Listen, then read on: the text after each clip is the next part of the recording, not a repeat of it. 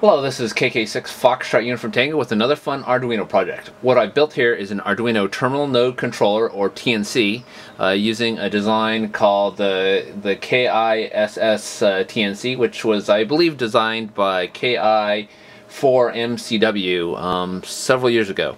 And essentially what it does is it's turned your Arduino into a processor to detect frequency shift keying, which is how the radio's packet radio works. It sends out ones and zeros and it turns them into a audio on your radio.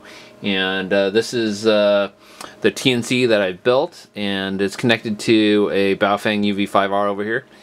And essentially what you used to do is spend $100 or several $100s on a TNC, a commercial TNC. I think the Cantronics are pretty popular, which you'd need to connect to your favorite transceiver, and you'd have all your appropriate cables. And in this case, we turned a Arduino Nano, which I think you can get for less than $4 on eBay, with some miscellaneous parts, and turned that into a TNC. Now you'll see here the parts of this are an Arduino Nano. This cable is connected to my computer. This is a USB serial port connector. This connector actually goes just to a speaker, which you'll hear, just so you can hear what's going on. It's sometimes useful to have a little bit of feedback. This connector goes to the radio. This is actually the RX and ground and some other stuff. And this one over here, because I ran out of connectors and didn't have a right another connector with another conductor. This is actually to the same radio, and this is just the PTT line. There's a couple adjustments on here for the volume. This is actually I have this currently powered off the computer, but the intent was to run this off of a battery with another Arduino and maybe a GPS receiver. So this is probably more problems than it's worth. It's probably an antenna right now rather than a power adapter, but that's they're meant for powering up the Arduino off a 12-volt battery or something else. These LEDs are not working. I gotta go debug that. This transistor is used for the switching for the transmit. So now I'm going to turn up the volume on the radio so you can hear the what we're hearing here, and we'll go look at the computer and listen to some packets.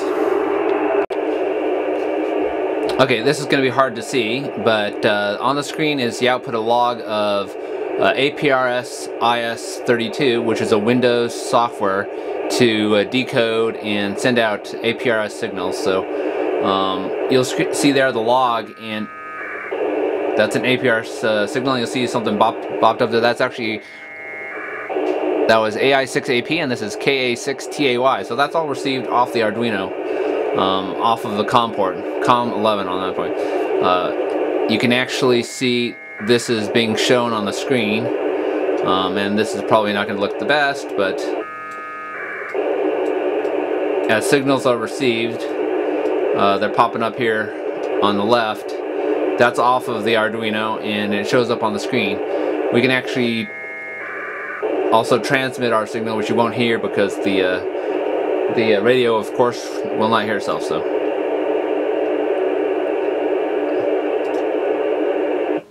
and that's transmitting right now.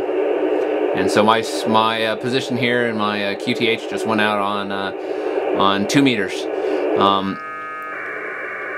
When you're listening to APRS, the traditional frequency in the US is 144,390, and currently most of my signals, if you look at the trace values and all that, are only being digipeated to me, so they actually resend packets from other stations, and I have one repeater, WA6ZSN, that gets a real good signal in here.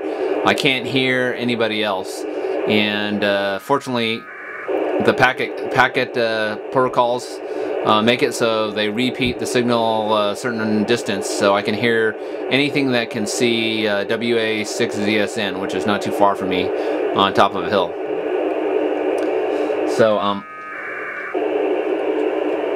So there you have it. There's a terminal node controller built out of a $4-ish Arduino Nano, and miscellaneous parts I had lying around.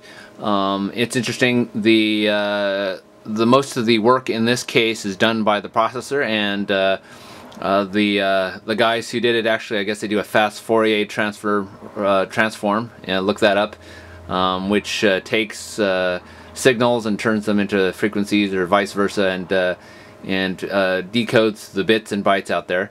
And the only thing it does really is it takes the audio in and runs it directly to a to D converter that's already on the Arduinos, and the output is similar. It's actually sending out a D to A signal using the Arduino as well. So there's no outboard hardware aside from some resistors and capacitors, and really kind of remarkable you can do all that with such a simple and cheap piece of equipment.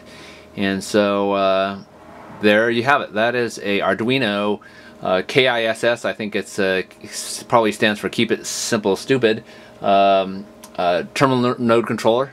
And if you're willing to do a little bit of soldering, it's that'll get you on packet radio for around $5 or so. You know, plus or minus little components. So this is KK6 Fox, Cheyenne from Tango.